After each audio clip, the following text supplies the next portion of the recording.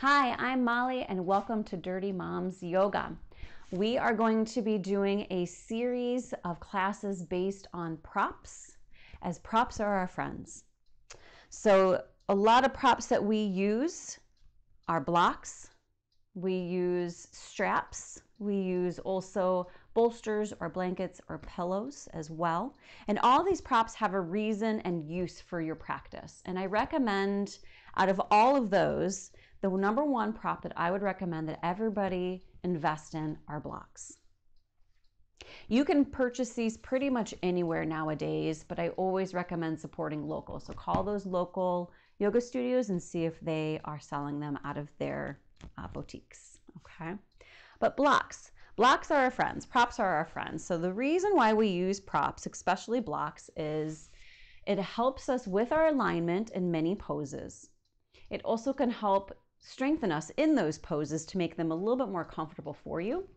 And then if you are a little bit tighter within your body, or you're more of a beginner within your practice, blocks can be extremely useful to you, as maybe your hamstrings aren't as open.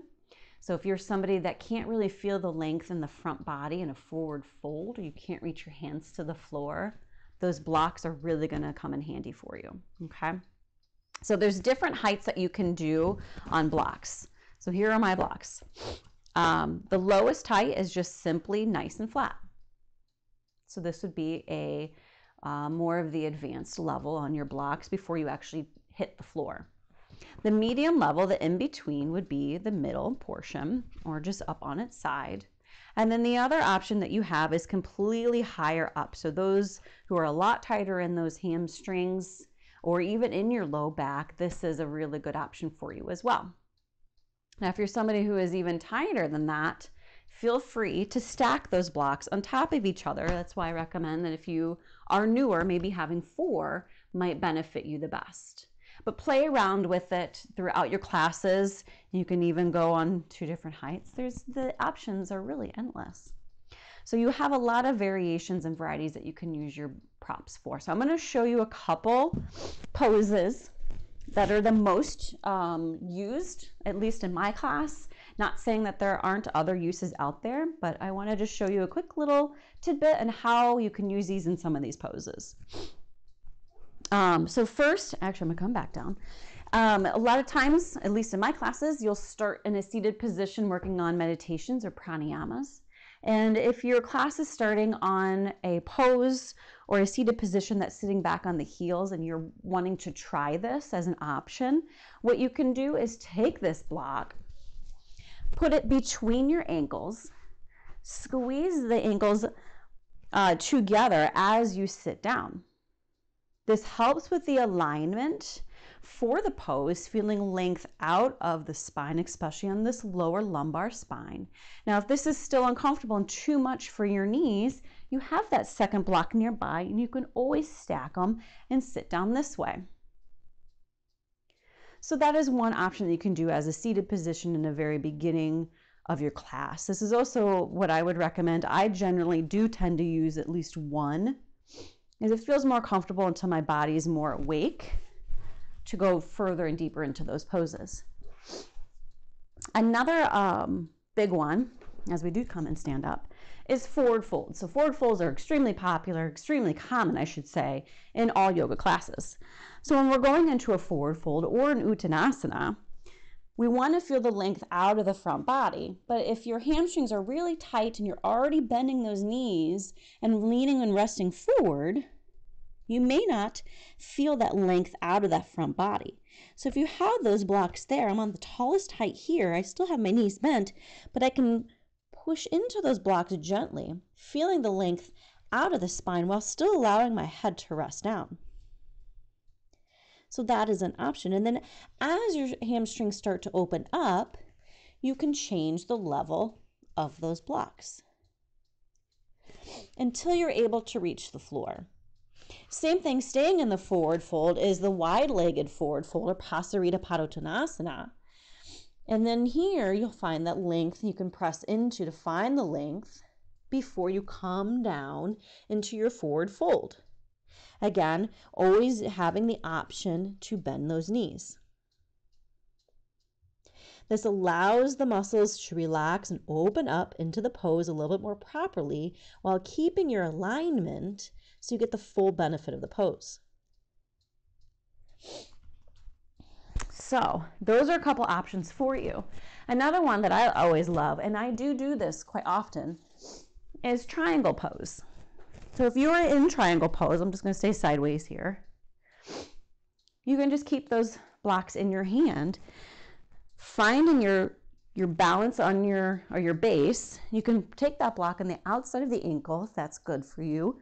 You can also come on the inside before you reach on up. Again, using the height that feels comfortable for you before going all the way down to the ground. Now, the reason why I really like triangle pose with those blocks is I tend to hyperextend in this front knee. And so when I have that block nearby, I feel the benefit of lifting and lengthening out of this left side while engaging this left quad, lifting up the kneecap. So I have a nice little bend in this knee without hyperextending it back. So we don't want to lock into our joints. So using the blocks on this one comes in handy. So then just bring them with you, ta-da, to switch on over to your other side. So there's another option for you, the triangle pose. There's tons of poses out there you can use these blocks for. Another one that I've been using a little bit more into my classes, just because I have a growing belly and I'm unable to go down prone or belly down into my poses anymore, is using the blocks for your vinyasa flow. So vinyasa is just simply connecting the breath to your movement. But if you are in classes often, you'll always hear people say, flow through your vinyasa. And that just generally means that you're coming down from your forward fold into a plank, going through chaturanga to an upward dog or a cobra, and then pushing back into a downward facing dog. That whole flow, that whole series is your vinyasa flow. Now there's variations that you can play on that, and that's something that I've been playing around with my classes as well. So feel free to check those out in some of those other videos that I have online as well.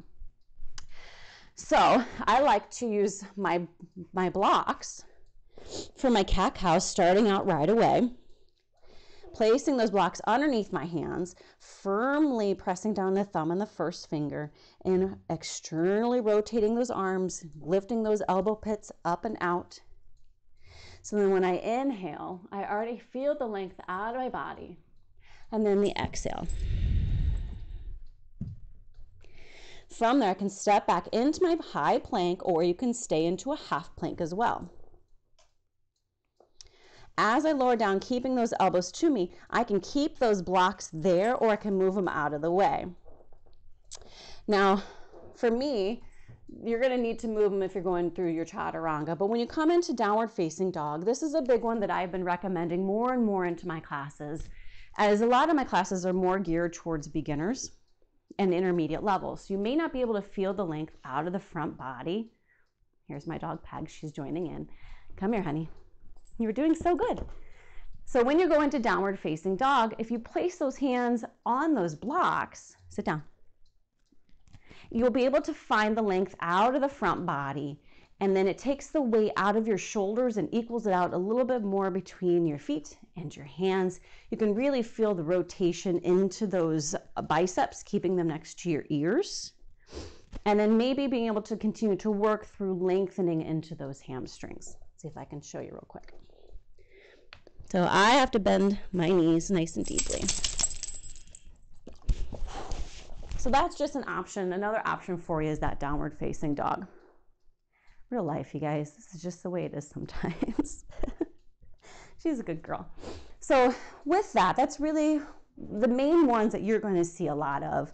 Sometimes you're going to have teachers encouraging you to use them between your hands to squeeze so you can really feel in the midline of the body, or even if you hug it in the inner thighs to feel the lift up, and it kind of helps to change and lift up into that pelvis and the pubic bone. Another reason I like this one actually is chair pose, so that when you are dropping that pelvis down and back, you're keeping those knees in alignment with your ankles, either in line with the ankles or just behind. So when you're coming down, if you're squeezing those blocks, everything is squeezing into the midline of the body. And it's going to allow those knees to stay in alignment with your ankles instead of maybe coming out or knocking in. So that's something that keep in mind if you are somebody who has knee issues.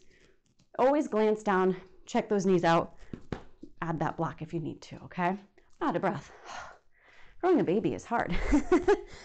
So I highly encourage you to go get those blocks, play around with it. In all my classes, I always try to encourage you to add those blocks in or have them nearby. Even if I don't mention it in my classes, or even if you're taking somebody else's and they don't mention it, I highly recommend grabbing them and keeping them near your mat.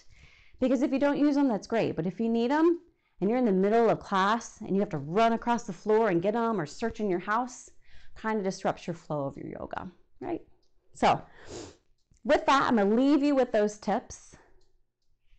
There's so much more you can use these for, but those are just a couple basics for you to try out. Go search your local yoga studios for them, test them out, bring them to the next class, and stay tuned for our next series as we're going to start showing you how and why you could use blankets and bolsters and why you should invest in something like that as well. So with that, make sure you subscribe, like, and share. Check out some of those other physical practices that are on the Dirty Moms Yoga channel. There are plenty of options out there for you. Enjoy and have a beautiful and blessed day. Thank you. Namaste.